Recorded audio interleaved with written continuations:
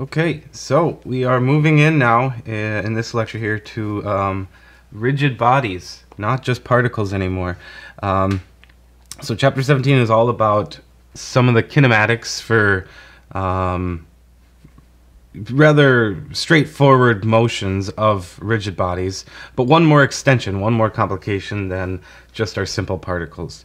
Okay, so we got a few things to just talk about here in the title, which is, well, we can talk about each thing, and then planar will come later. So we'll talk about what it means to be a body, what it means to be a rigid body, what it means to be kinematics. Well, we already know that, but it's specific to rigid bodies. And then the planar will come in a bit. So let's start with just what it means, right, to be a body instead of just a particle. So we're talking objects here, where we have a collection of particles. This is really the best way to think about it. We already know, we've been studying particles or just things that act like particles all along. And then the question here is, do we know the mass distribution? Is that important, right? And you can start thinking along like, well, if there's a distribution of mass, you know, maybe mass is all heavily weighted towards the bottom of the object. Is that going to affect its kinematics, right? Okay, now rigid, the word rigid in here means the things will be analyzed. So we're getting more towards like real objects, right? That's the idea. Rigid is going to be the extent of our study here. What we mean by this is non-deformable. So through the processes, through deformable. So as we go from one state to another, we're assuming that the actual object and the arrangement of those particles don't change. And that is an assumption, right? And then any misarrangement of those particles is going to be reserved, you know, outside the scope of the class. But you know, would also be a pretty significant energy change that maybe we don't have the tools to even study here. So what we're assuming here is that the distance, so like we'll be more specific about rigid here, distance between points that are on or inside of a body remain constant. So that's a good way to describe what non-deformable means. Now, in any curriculum of you know, mechanical engineering, heck, even civil engineering, any curriculum that includes an engineering mechanics series, you will take statics, right, which is talking a lot about the forces for equilibrium. We have dynamics here, which then combines kinematics with kinetics. And then, but oftentimes in this non-deformable way. Then we have a class that is mechanics of materials, where we do consider the deformation under static loading only, right? So this is just perspective about like your curriculum, right? So we do, in your curriculum, you will study what it means to deform, but only under static loading. So not in a dynamic situation where there's motion, or there could be acceleration, or where there's an unbalance of forces. And so the combination of all that, we have dynamic loading and there's deformation both with motion. That's reserved for graduate study, and so just give perspective. When you combine all these things together, the analysis gets quite complicated. Okay, so then we have kinematics, I should say, and that's where we're at right now. So as before, we're studying the motion here for well, quite a while, you know, a handful of lectures here. We're studying the motion, specifically trying to describe motion, not the forces that cause it, that cause the motion. Okay, so that's as always, right? But specific to rigid bodies, right? What can a rigid body do? Well, in general, I mean, what can a real object do? It can be translated, so it can move around, translation, move around, right? And like move around in like a linear, well, a translational sense. So take an object and just, there's a translation, I can go diagonal, right? That's translation. And then we can also rotate an object, right? And so to go from here to here, I've translated the center of mass here, whoop, that's where my finger is, and I've rotated it. And that really describes all of the motions that a rigid body can have, okay? Now, this translation, this movement, we have the tools to do this. This is just, if every particle remains constant within itself, then we can treat every single particle that makes up the collection of particles that we call a body and talk about its translation. What's going to be new here is this rotation. So we're going to focus a lot on this rotation, which was why it's so important that we had that discussion at the end of the last chapter about angular momentum and getting comfortable with more details of angular motions. So translation for a rigid body is a trivial extension of particle kinematics. And really the novel thing here, the new thing, this is going to be our focus, is how do we have rotation as a part of describing the motion, the kinematics of rigid bodies. Okay? All right, so let's get into it then. 17.2, we will just be, oh, and we still have the word planar to talk about, and that'll come here pretty quickly. Rotation about a fixed axis. Okay. So let's say we have a body, and it just could be arbitrarily shaped. This is one of my favorite things, or I just get to make up shapes, make up objects here. Okay, and then let's say it is rotating about some axis, and there's the axis as I've chosen to draw it.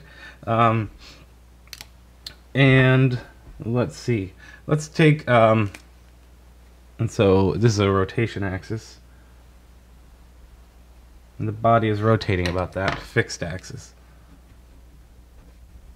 Right, and so since the name of the game here is rotation about a fixed axis, what we mean is that's not changing, it's just continually rotating about that. Okay, and then let's put a few points here on the body, right? We can put one right on the axis, or in the body, I guess, right? One right there. And we'll put one off a little ways. This would be B. Okay, what is B gonna do, right? B is just gonna, think about it, right? It's gonna, as the body rotates, it'll kind of sweep out a circular path, right?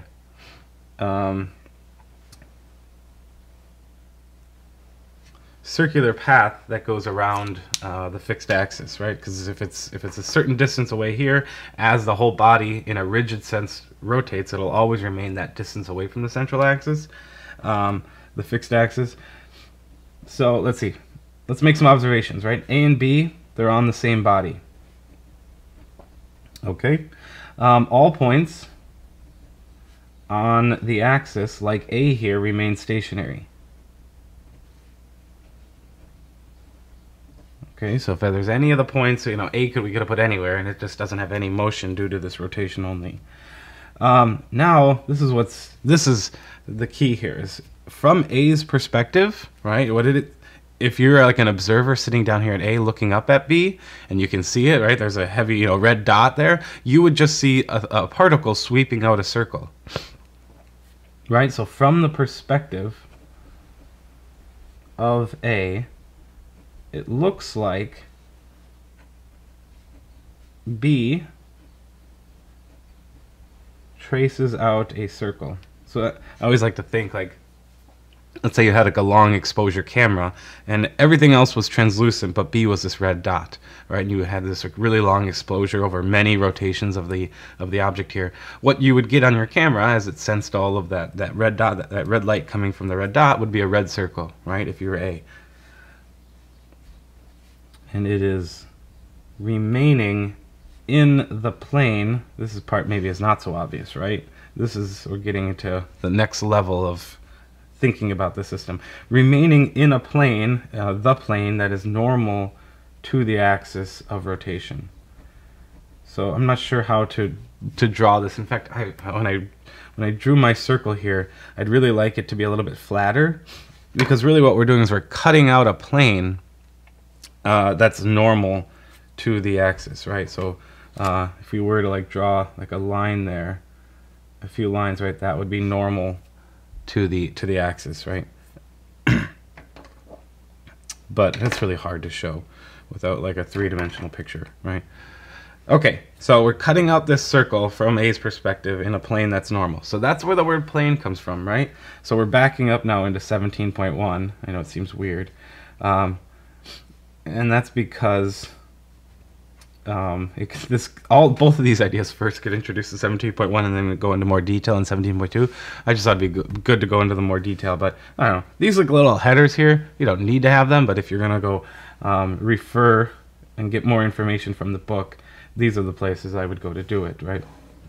So 2D planar motion is the general form of this fixed axis rotation where points on a fixed plane remain in the plane. Okay? So just like B here stays in a plane that is normal to the axis of rotation, when we have 2D planar motion, this is the general form of points remaining in a plane as it moves. So let's look at an example of just like pure planar motion, and I think I'll start a new page. Okay, so let's say we have a plane. And so this is going to be a little bit different. What we're going to do is we're going to collapse A and B so that they are on the same plane. So you think now like there's an axis of rotation somewhere. I'm trying to keep my pen. There's an axis of rotation somewhere right through this. And so this is the plane of motion for the rotation as long as we have the axis of rotation perpendicular to it, right? Or the plane is normal to the axis of rotation.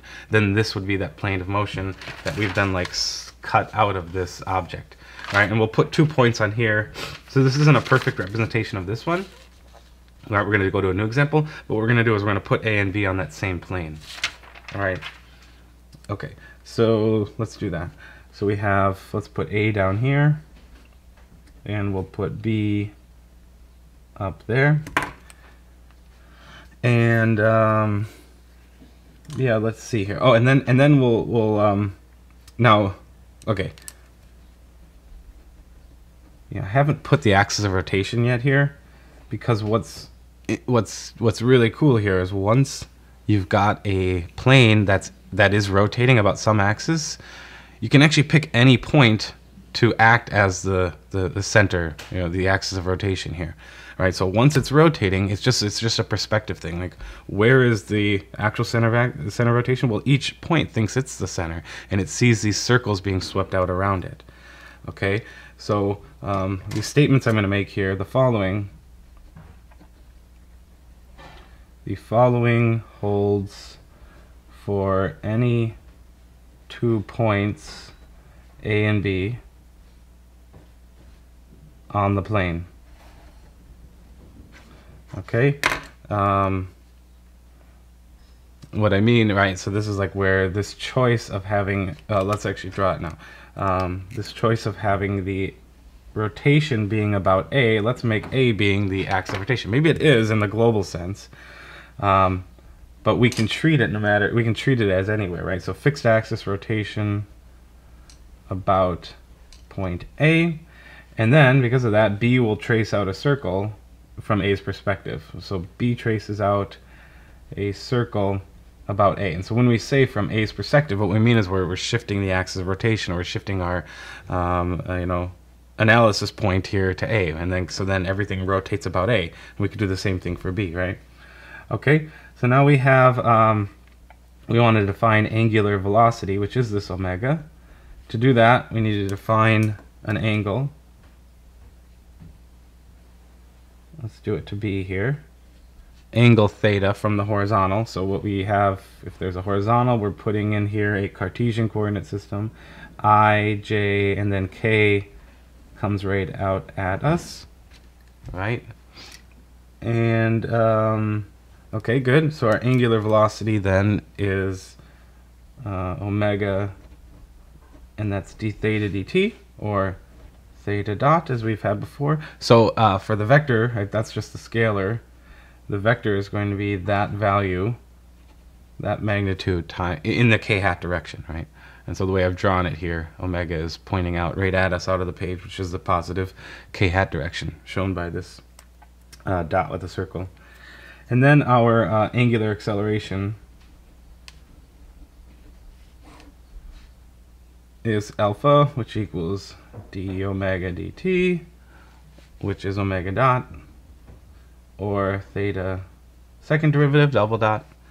And so the vector version of this is that quantity in the k-hat direction, right? So magnitude in the direction is out at us. Okay.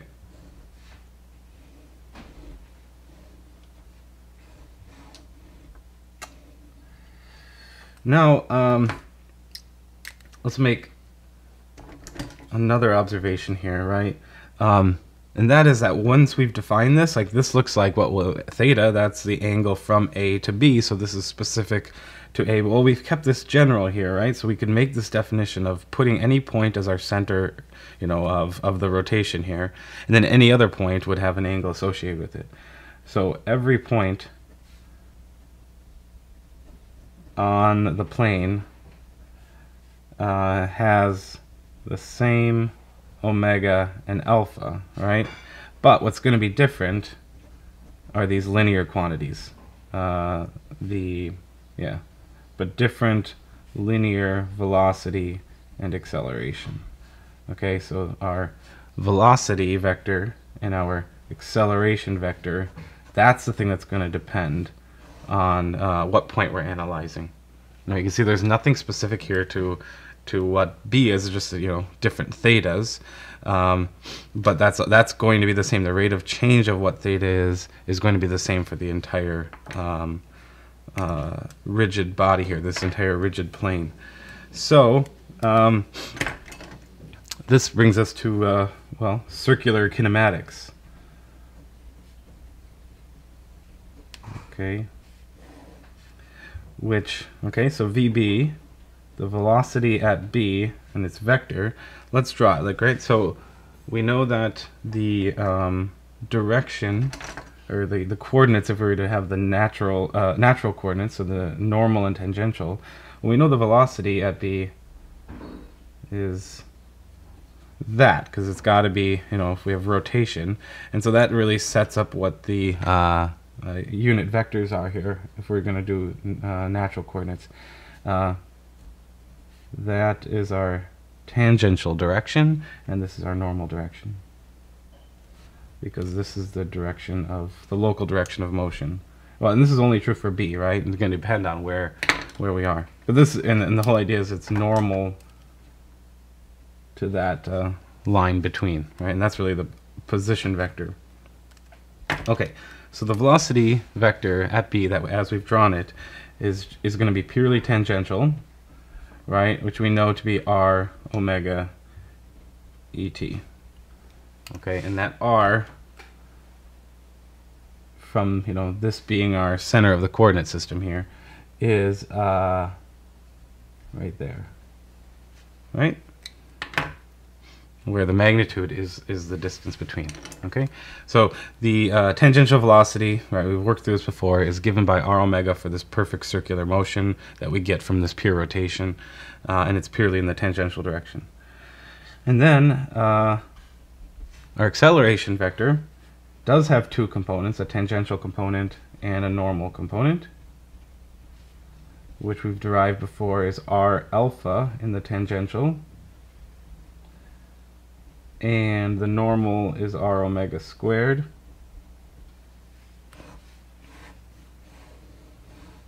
Now, these do depend on r. So these do depend on how far away the point is from the chosen axis of rotation. So these do depend on r, whereas these ones don't, right? Our angular acceleration and angular velocity. Okay,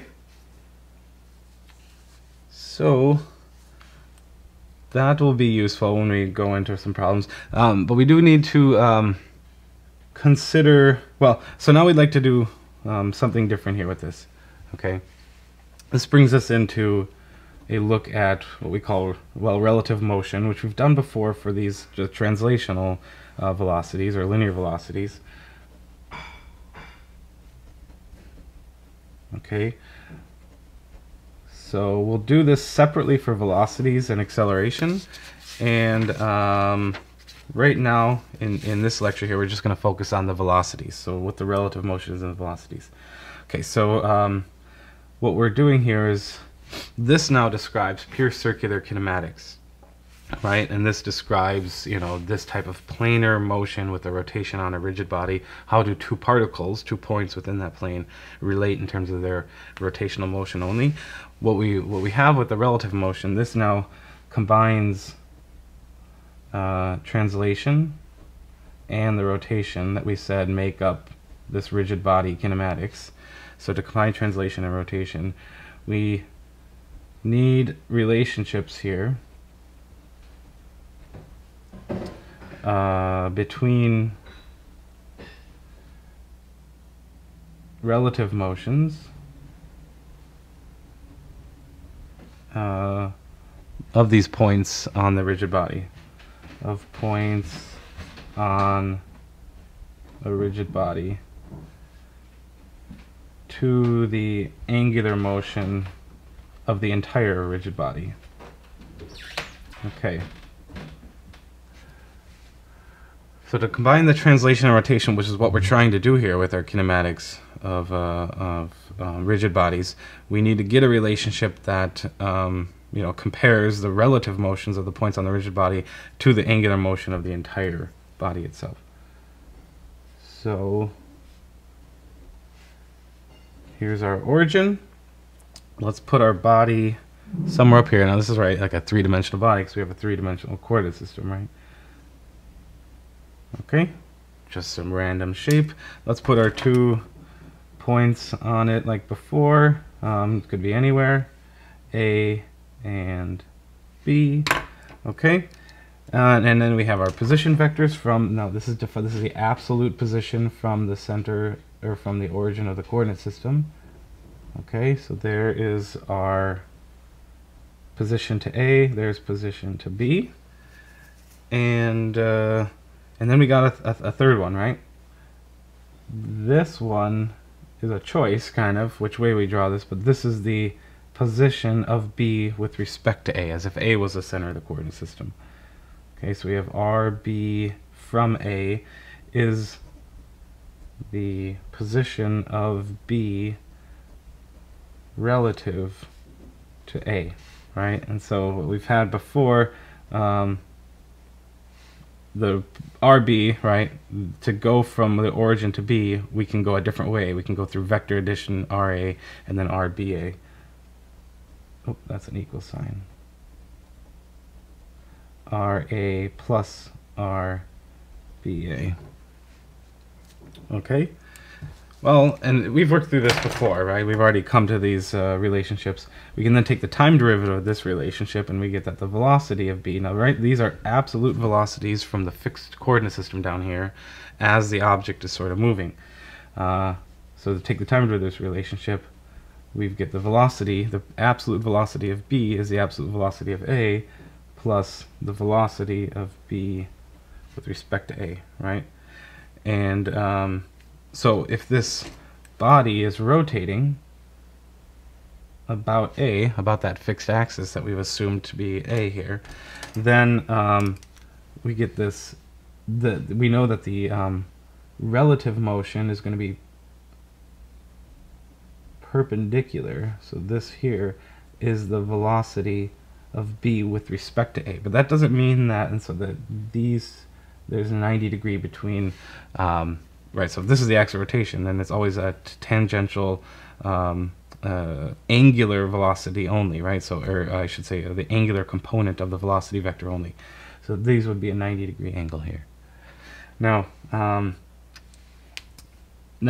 okay. And there's omega for our rotation, rather, right? So what we're doing here is, you know, there's going to be a relative velocity for B, but its absolute velocity, you know, is going to be governed by if A itself is moving in the fixed coordinate system, right? So if this is translating while rotating, well then the fixed axis rotation, that velocity is going to be, you know, the translational velocity we also get at B, but then that's going to be either, you know, added on or subtracted from this velocity. Okay, so we can go further than this, right? this relative velocity here, VB from A's perspective, the velocity of B from A's perspective, is the angular rotation crossed into that position vector. Again, because we know it's perpendicular, and that rotation is out of the plane as we've drawn it, right? This is the velocity of B relative to A. Okay. Now let's be careful. Okay, so the final result here, but I'm going to make some more points on this. Will be the velocity of B. That's the absolute velocity of B in the O's coordinate system, plus omega cross R BA. This is the form that we want to use. Okay. So whether we're talking here, maybe we'll just take the final result. I'll keep this here. I just need more room.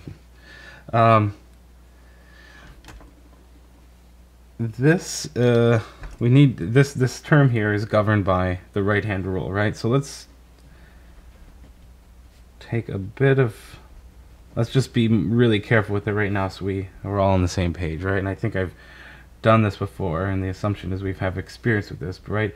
This means that our fingers are right of the right hand are along the k-hat direction, okay, which is out of the page. Out of the page. And that's just because that is the axis about which we typically assume that omega is rotating. We then wrap the fingers toward this relative position vector, and then the thumb, right, of the right hand points along this relative velocity. Okay. Now, one other statement to make here is, right, like I said before, this works for any 2 points. Any 2 points, A and B, oh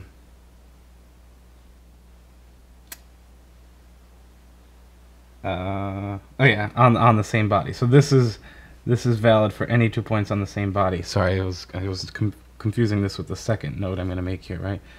So what I mean is, this is a valid statement for any 2 points on the same body, and that's because the axis of rotation can be any point. It's just that's going to affect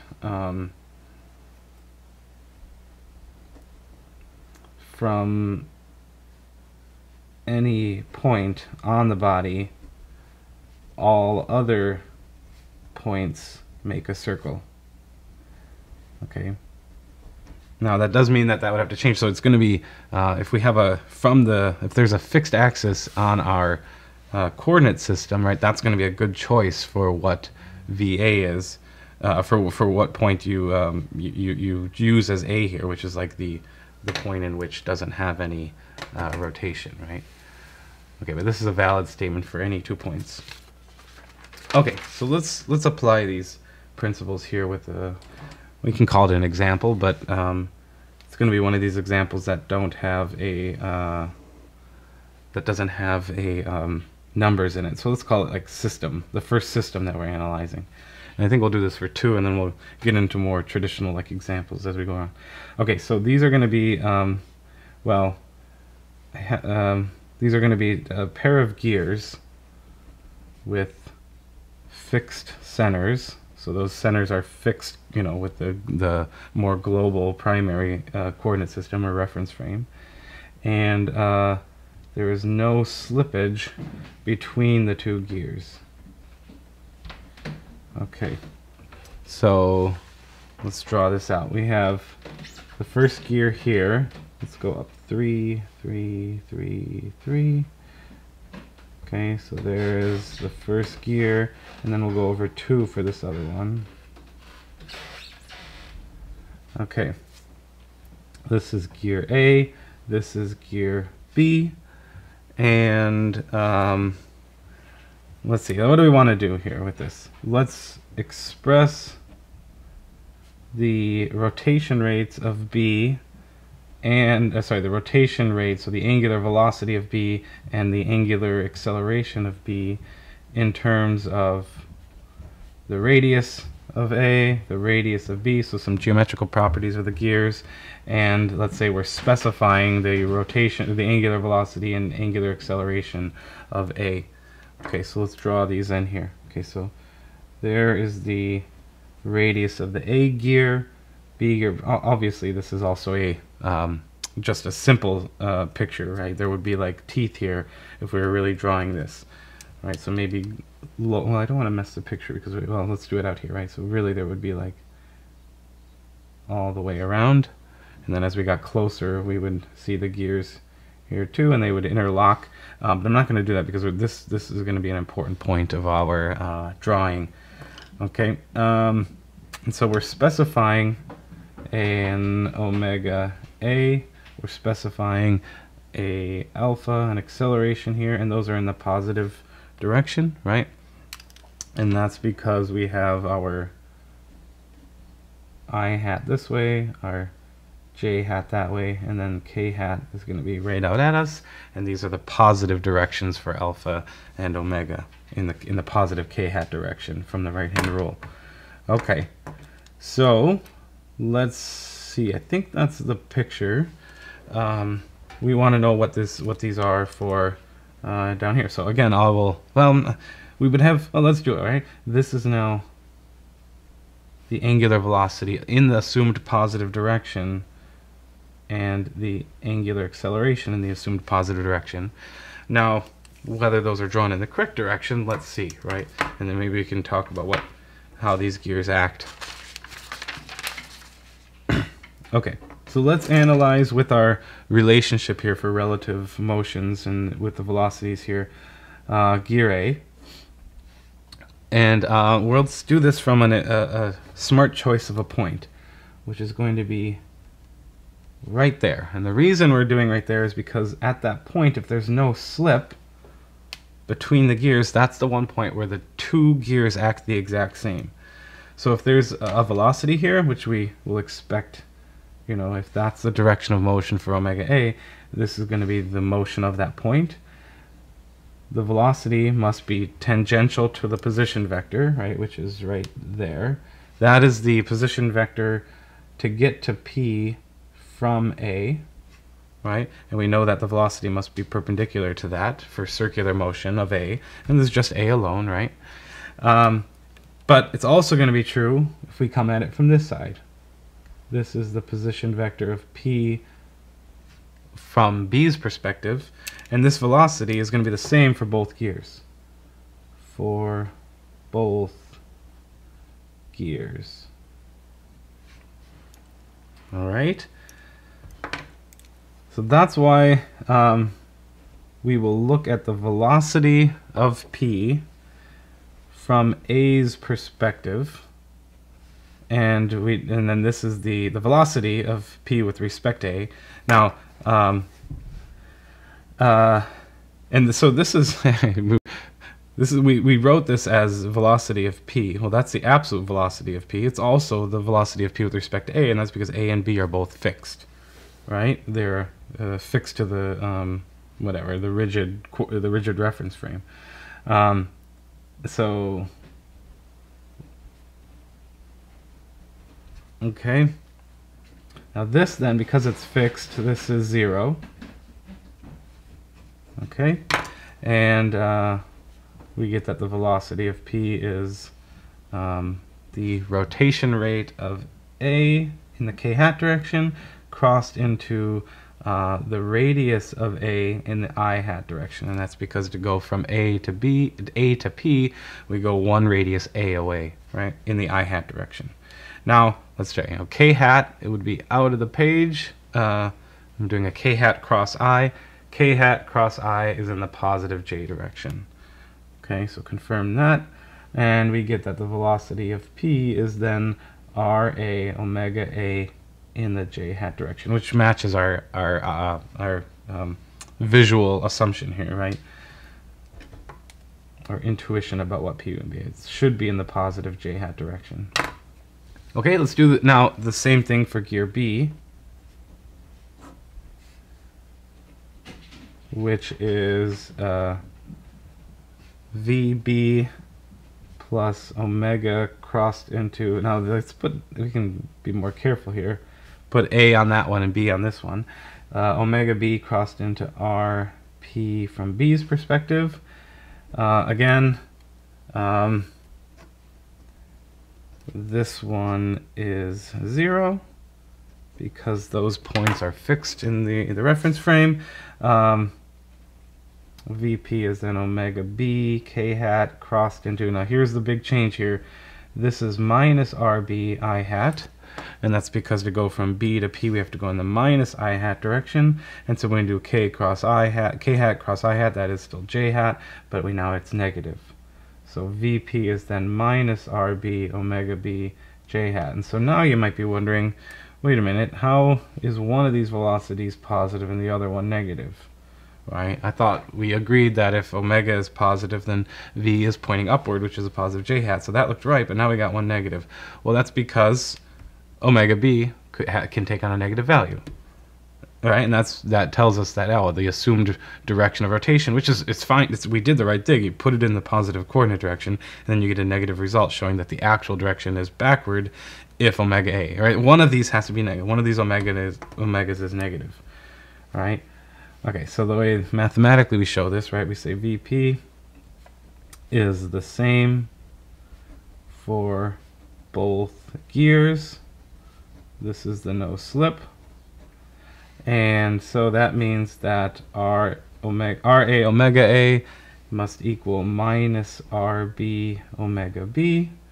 And we find that the omega B must have this negative relationship with omega A. Right, and what we found is that these gears rotate in a they're counter rotating gears, right? Counter rotating gears, right? So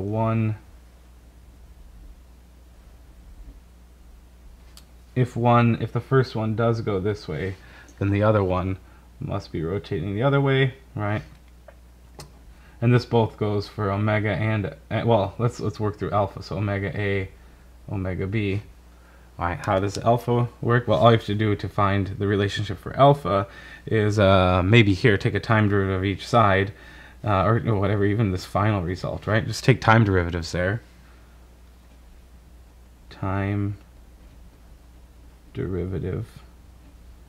And the radiuses don't change in time, right? So the only thing we do is, well, the time derivative d omega dt is alpha b, and that must equal minus RA over RB alpha A, as we get the time derivative of omega A on the other side.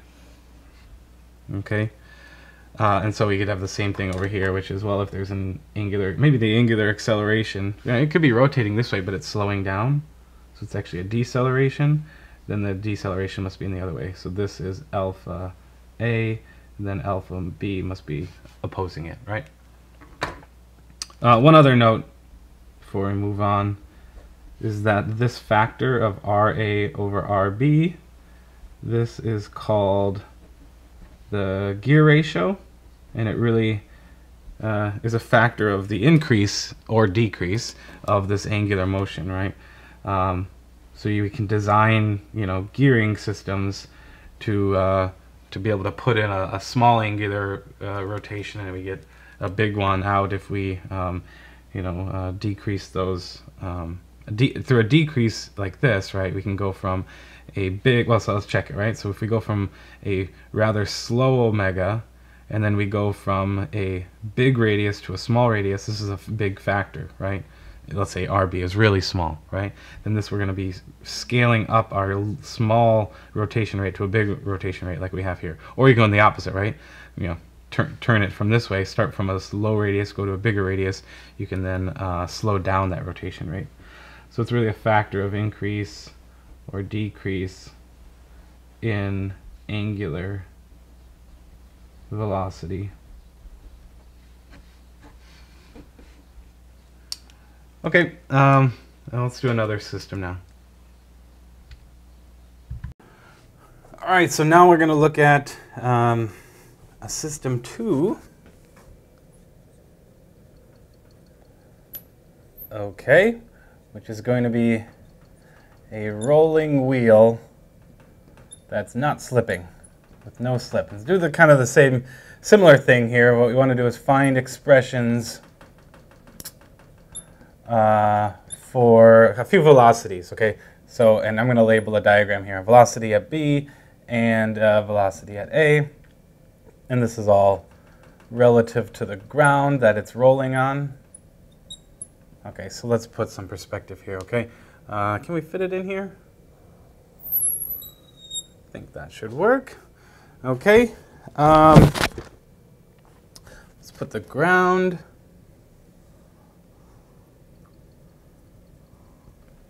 And let's see here. This thing is now rolling. So let's have it rolling in the positive whoosh, out at us, right? Out at me. Positive direction. Oh, that's not going to work. Yeah. Oh, right-hand rules are going to be tough here. You see my left hand. Okay. I'm getting confused with what's the directionality of the video because it flips it. I don't know if you know this. I'm writing on a board, and there's a camera pointing at me, and then it flips it in the post-processing. So I'm going to avoid... Oh, you should be able to see what I see. Okay, so this should work just fine, right? As long as you are looking at me doing the exact same thing with your right hand, I think this should work. Yeah, right? So when you look at me, do it with your right hand, you'll see me doing it with my left hand, but no, I'm telling you what to do with your right hand, right? Which would be just copying me as if in a mirror, right? So this direction should come out at you, right? Okay. I think you see it the exact same way I do. Okay, I don't know why I'm hesitating so much. Okay, it's hard to imagine. All right, let's see. Let's put some important points on here. So A is going to be right in the center. We want to know what that velocity is relative to the ground. C is going to be down here, and that's just going to be a point of reference for us. B is over here on the side. And some geometry is needed here. So let's label the radius here as constant r for the wheel. And yeah, we'll be drawing some more things as we go along here. Okay, so let's start the analysis. Okay, and we'll mark this up. Okay. So first thing we want to know these two things. Well, let's start here with what the velocity of point A is, which is the center of the wheel. And let's do this by using this reference point. So from C, and that's because there's something special about C, right? Well, our relative our equation here is the velocity at A, the relationship between A and C. So we have the velocity vector at A. Now this is relative to the ground, the fixed coordinate system, or the coordinate system. Actually, let's put our coordinates on here. Okay, we have Cartesian. Okay, and so then we have the velocity at C, and then we have the rotation of the wheel crossed into the position vector of A as seen from C. Okay, so we need to then put that in here, and we'll represent these things all in a Cartesian coordinate system. Okay, so this right here is R, the position vector of A as seen from C. All right, so if we start from C as the center point on this rotating rigid body here, that's how we get up to A. Okay, so and then the key, why this is such a convenient choice is at this instant, right, this is no slip, right? No slip means that whatever is touching the ground is not going to be sliding around. And if the ground is fixed, or as long as we're talking about relative to the ground, then the velocity of c absolute to the ground has to be 0. Okay? That's the key, right? That's why it's such a nice point to do analysis with, right? So that we just say is 0. It has no contribution. All right? Well, our omega, our angular velocity is whatever the angular velocity magnitude is times the k hat direction. Now that's coming out right at us, right? Represent that in our coordinates with a k hat. I'm pretty sure you see exactly what I see, right? Okay. I mean, you have to then, I would have to do it with my left hand to get you to see it, and then that would go out towards you, and then that looks like that's my right hand. That's actually my left hand, right? Isn't that crazy? Okay. Crossed into the R, J, I'm not sure if I have that right? Which, if I should be using my right or left. You should see exactly what I see. And so if you use your right hand, right, this should then, your thumb should then point out at you, and then this, is the k hat direction. This is just the assumed direction, right? It could be rolling in the other direction, then everything just turns out to be negative, right?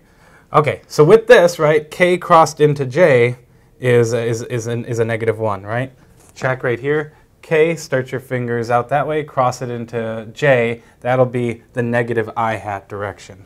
All right, so our VA is minus R omega I hat. Now let's check this. Let's say that omega is drawn in the right direction. It is rolling this way, right? Then the center of mass marches this way, which is in the negative I hat direction.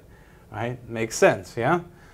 And the rate at which it moves is going to be a radius times an omega away. Well, think about that, right? R omega is the speed that c moves with respect to a. In fact, it's the speed that anything that's r, capital R, away from a with the motion of omega, that's how fast its tangential velocity is, right? At any r radius. So any of these outer points are moving at that speed. Well, if that's the speed of c with respect to a, that's also the speed of a that's also the speed of vice versa, right? So if that's the speed of c with respect to a, that's also the speed of a with respect to c. So this makes sense, and it's in that negative I hat direction, just continually moving that way. Okay, now let's do the same thing, but with b. So VB is going to be VC. That's still relative to the ground, so just because we're analyzing b here doesn't change anything. That's still 0, plus omega cross. The only change here is now this is b's position with respect to c, or as seen from point C. So that's going to be this vector. This is now RB from C. And, well, that looks like this, RB from C. Well, this is a radius of the circle, and that's a radius of the circle, right? So we know that the component this way is R I hat, right? This is C, and this is B. And we also know that that length there is R, and that's R J hat, yeah? So then we can plug this into, plug everything in, which is omega K hat crossed into R I hat plus R J hat. Now, K crossed into I hat is in the positive j direction. So we have, and then the R is constant in both of them. So we can pull out an R omega, and then we have a K crossed into I hat plus a K crossed into J hat. Order matters here, so don't mix these up, right? Put your fingers in the K direction, which to you would be out that way, and then wrap your fingers towards I. It should point directly upward in J. So this is R omega J hat. And then put your fingers up in K, right hand fingers up in K. Curl it towards the J direction. That should be in the minus I direction. Okay? And so VB is equal to minus R omega I hat plus R omega J hat. So let's try to put that on here, on the actual picture. So we've determined a few things, right? So VA is 0, or VC is 0. VA now we know goes exactly this way. We just put directions on here. And VB now moves that way, right? It's moving backward in I, but with the same amount moving upward. Okay, this is VB. And does that make sense, right? Well, that makes sense. As the ball rolls, right, B is going to be moving to the left with the whole wheel, but also moving up as kind of the next portion, you know, this portion kind of, this portion here makes its way to the hitting the ground, and all of these portions start moving up. So the actual motion instantaneously here at B is to be moving up in a 45-degree angle. We can check this. We can check this result. I mean, we're done here. We could have easily used let's check the velocity at B with analysis from point A. Okay, so same thing, VB equals VA. But now what's different is we can't cancel this out. This isn't 0, but luckily we have a relation there, right? Plus omega crossed into the R of B's position, the position vector of B with respect to A. Okay, so that is this one. From A, where do you have to go to get to B? So this is RB from A. Okay? And that's easy, right? That's just R I hat. Okay, so we plug these in. We've got minus R omega I hat. That's VA. That's VA's absolute motion with respect to the ground, plus omega K hat crossed into R I hat. And so therefore VB is minus R omega I hat, and then a K crossed into I. K crossed into I is in the positive J direction, R omega J hat.